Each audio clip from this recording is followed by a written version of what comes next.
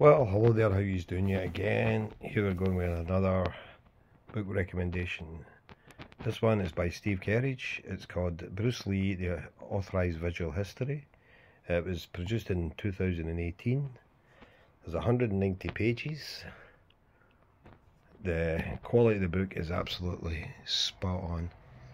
And the foreword is by Shannon Lee. And this is excellent. So you open it up. There is two different covers. There's that cover there, and I think there's one with that cover there. Very, very cool. So this is your contents. You've got childhood and teenage years, evolution, the Hollywood years, and Hong Kong's 1978-73. That's his daughter Shannon, and a set of Game of Death. Get a classic shot of Fist of Fury. Belt of Fenrir the Dragon. Doing it anyway. I always do this anyway, didn't I? Always give you the wee flick through. So we'll start off. And Steve always comes out with some cracking photographs. His books are a must have for any Bruce Lee fan out there. That's that Unicorn Chan movie.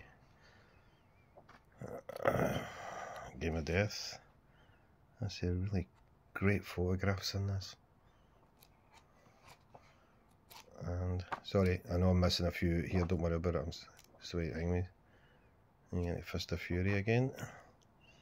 Some great publicity shots there. And the big bass.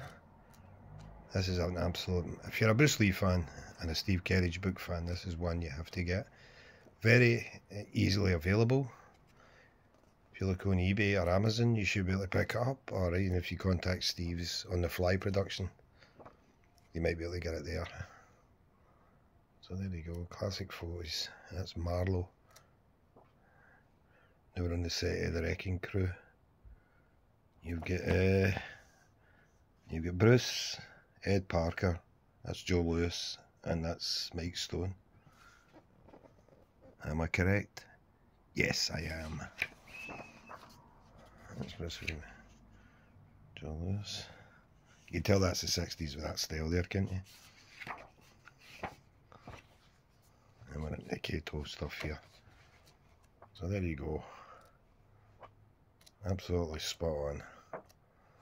It's an excellent book, and I'd highly recommend picking up if you get the chance. All Steve Kerridge books they're definitely worth having.